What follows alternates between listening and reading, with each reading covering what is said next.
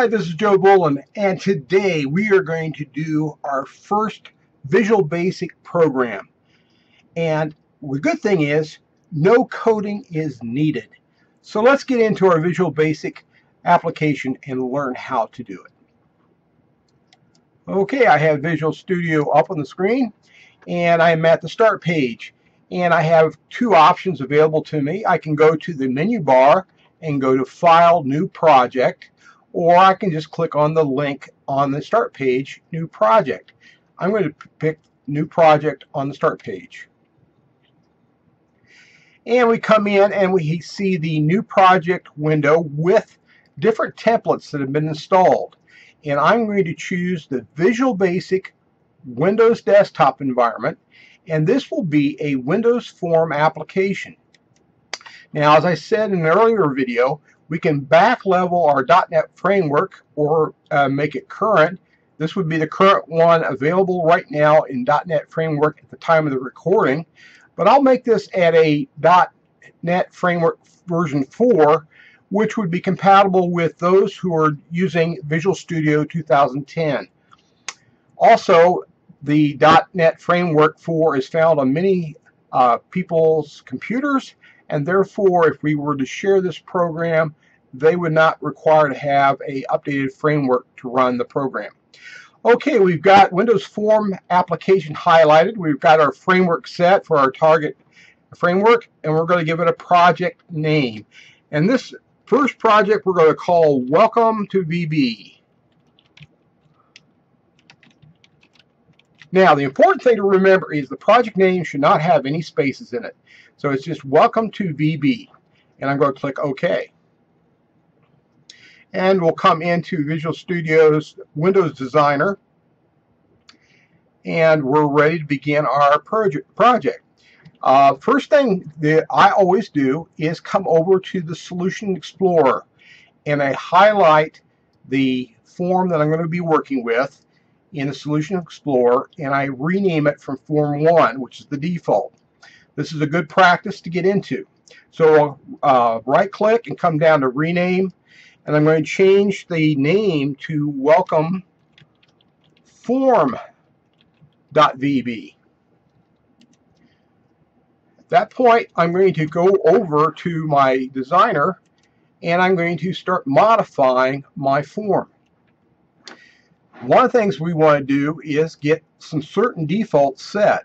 First of all, I want to confirm by scrolling up on the Properties window that my name in fact has changed to Windows Form, which it has.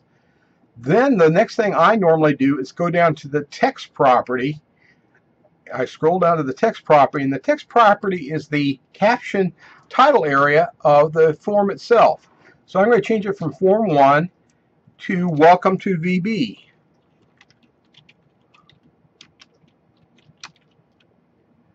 I think I'll say Visual Basic.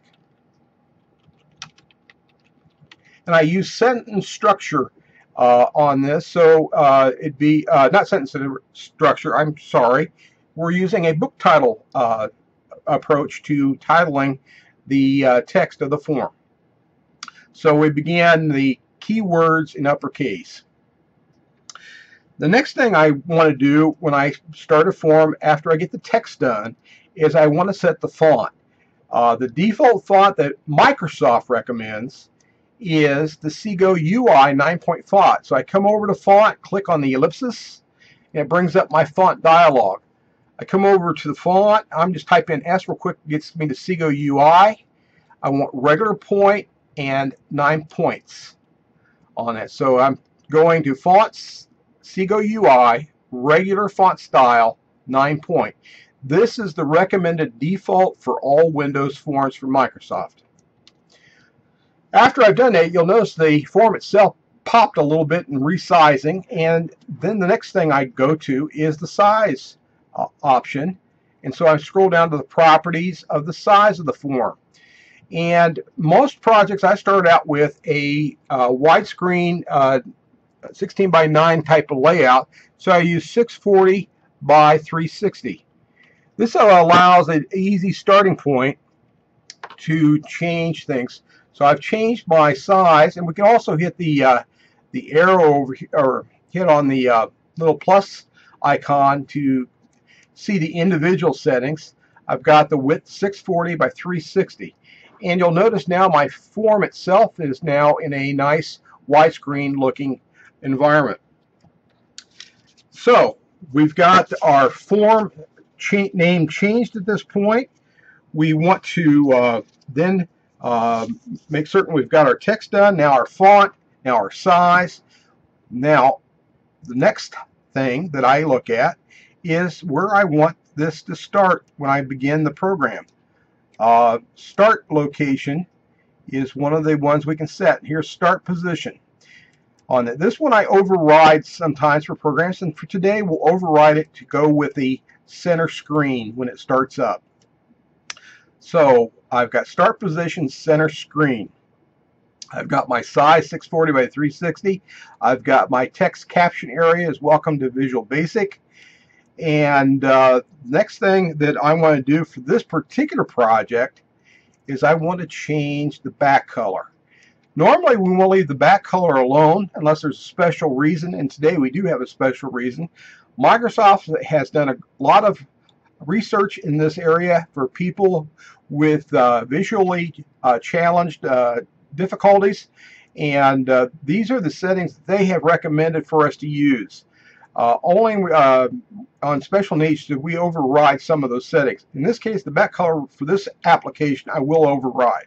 So I'm going to click on that, and then we'll see a drop down area, and I'm going to click on that, and you'll see that I have system colors available to me. I have web colors and custom colors. I'm going to go to the web colors real quickly and slide down to get the color sky blue. As I come on down, we'll start to see some of the blues, and there is sky blue. And I'm going to pick sky blue for this application. Now you'll see my back color, my whole form is now sky blue. So we've got our form basically done at this point. I've got my text set, I've got my back color, my size, my form. Now one of the things I did is I keyed in the form size 640 by 360 to get started, but we can also use what's called the sizing handles if I want to adjust the form size. So I can grab the sizing handles and drag it and move it around. Now, good practice is to save early, save often. So I'm going to go up to the Save button and Save All. And we're greeted by a name, and the name is fine. And I'm going to put it, in this case, in the Visual Studio 2013 Projects folder. You can change this to anything you like. You can browse to go to a certain location. And I'll have the solution name also, Welcome to VB. And it will create a directory for the solution. And this is exactly what I want, and I'm going to hit Save. Okay, we've got the form saved. Now let's begin the process of actually putting something on that form. And so we're going to put the controls of a label and a picture box on our form. So let's go to the toolbox, which is located on my far left. I'm going to click on that, and I'm going to pin it to my desktop. So I have the one showing now. I'm going to minimize a few of these here. And what we're going to do is put a label on our form. There are two ways to put something on our form. I can drag it over like this. And I'm going to highlight that real quickly and delete it. Or I can double click on it, and I'm going to double click on label. And that'll bring it in as well. And then I can move it to the location I want. Right now we're going to start right about there with that label. It's called Label 1. Once again, we want to change the name. So I come over to my component area, make certain Label 1 is shown up here. I'm going to go up first of all and go to the name property. I'm going to change the name from its default Label 1 to Welcome Label. And you'll notice as I rename objects or controls, I will pick a descriptive title for the prefix, and the suffix area of the control name will usually be the name of the type of control I'm using. In this case, I'm using a label control. This is a new standard that is out there as a guideline for developing a code.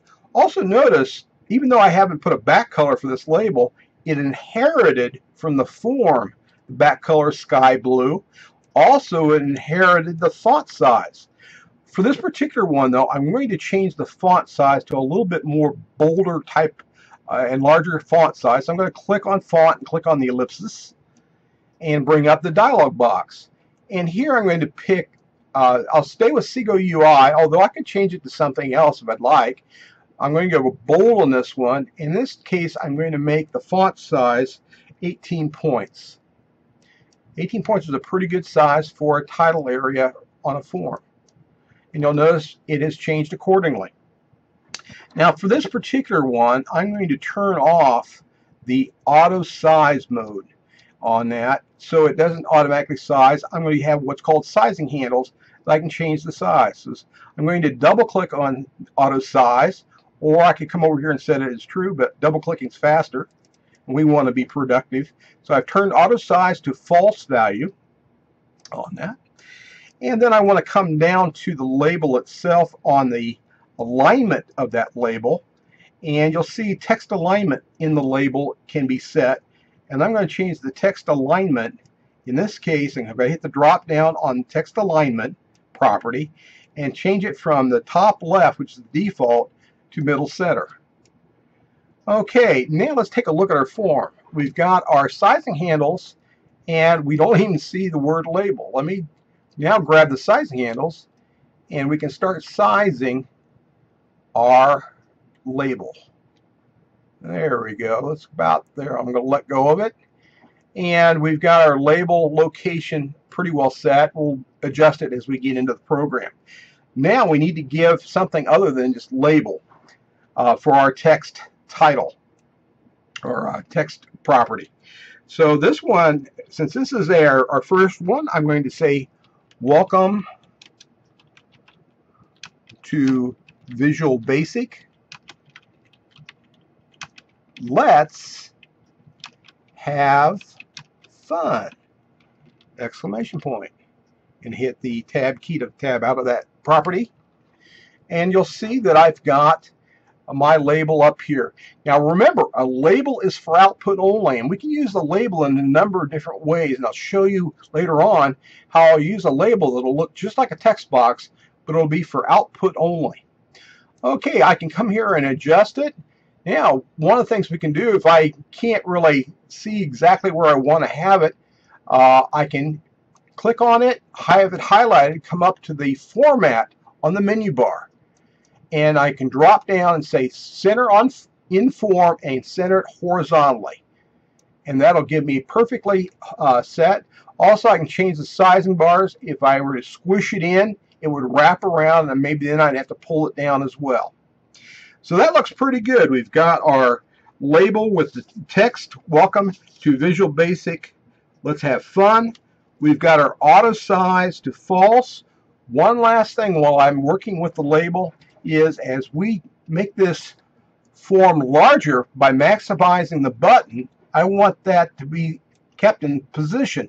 So I'm going to come up to the anchor property on my properties, and you'll see right now top and left of the defaults, which means this has been anchored to the top of the form and to the left of the form. But as this thing grows, I also want to anchor it to the right of the form. So I'm going to hit the drop down, and you'll see I have a little window on the side, and I'm going to click on the right side as well. And then I'm going to click out of it. So I've got the auto size false, the anchor is left, top, and right. We're using a font of Seago UI 18-point style bold on that, and we've set our text alignment down at the bottom here to middle center on that. So we're really good with that. And always I like to save all as I get to different sections of that. Okay, now for the fun part. We're going to bring in a picture box. And I'm going to come over here to our tools and pull the picture box over here and get it sort of positioned and release my mouse. And I'm going to take the sizing handle and sort of open it up and get an idea where I want to put it. And we'll adjust this in a little bit, but I want to basically get where I'm at on that. And so that gets me started with my picture box. Once again, the first thing I do is come over and rename my control on this. And this one we'll call the welcome picture box.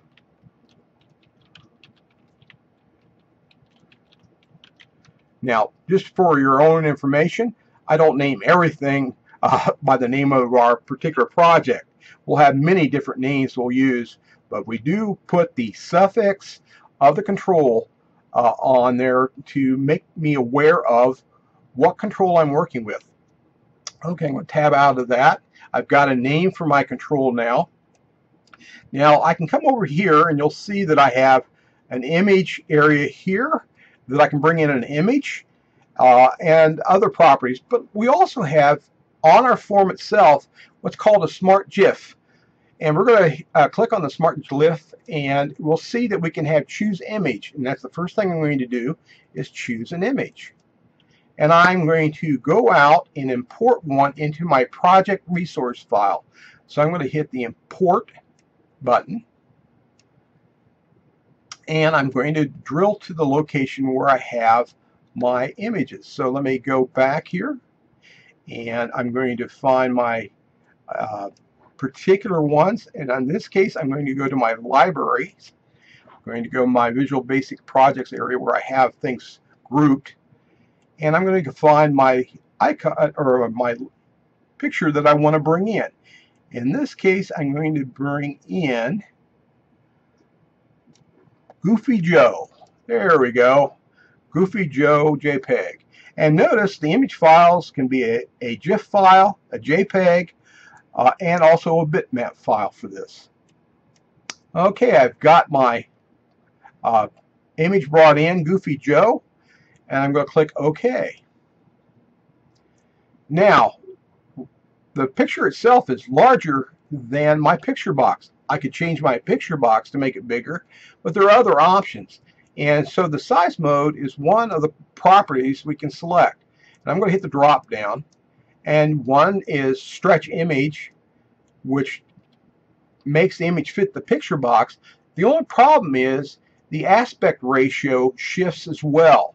So instead of stretch image, to keep the aspect ratio of the picture the same, I'm going to choose zoom. You'll also see there's some other options that I could select as well. So I'm going to click zoom, and I'm going to click out of it for a minute. And notice that my picture box now is actually bigger than my picture. Well, we'll take the sizing handles here and bring it in a little bit. There we go. We brought it in. Now I'm going to go to the center and move me a little bit more into the center. I'm going to quickly come up to the format, center form, center horizontal, and I'll have it right on the center of my form. I'm going to go a little bit bigger. That looks pretty good, for me at least. And now I'm going to go once again to center in form, center horizontal on that. So I've got that all set. So we brought in the picture box. We have renamed the picture box Welcome Picture Box. We have brought in an image through the resource file. And once again, I can come over to the image property here as well as to the smart glyph and bring in an image or change it. And I've set the size mode to zoom. I can set it here, or I can set it in the smart GIF area. Okay, we've got everything there. We're ready to go. One of the things, lastly, I need to do is anchor it so that as the form would grow, this picture would stay in relationship to the sides of the form. So I'm going to come back up to the anchor area. And in this case, not only is it going to be top and left, I'm going to also make it right and bottom. So all sides are anchored. And I'm going to click outside of that and set it so the anchor is set for all sides on that.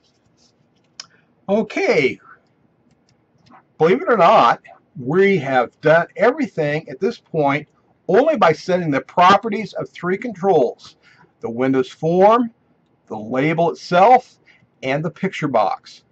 We haven't written any code, but behind the scenes, Visual Studio, being a rapid application development tool, has written the code for us. Once again, let's do a save all at this point, make sure we have everything. Right now I'm in debug setting, and I'm going to come up to the start button on the icon to run debug. I could also go to the debug option and run it from there as well. I'm going to go just to the icon area and hit start and let it run.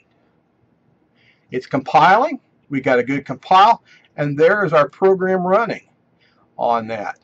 And if I hit the full screen size, if I got everything anchored correctly, things should adjust accordingly. And they do. Oh boy, doesn't that look goofy? Yes, it does. Okay, so we can change things, get it adjusted, and make a simple little program like this. Now you're asking probably, well, that's fine, but that's not very much in terms of programming. But this is a start. Think of this particular project as maybe the beginning to a splash form that we might add to our opening of a program. We would change a parameter to take away the title bar area, and we'd have a nice splash bar for our project, or a splash program for a project. Let me also show you something else.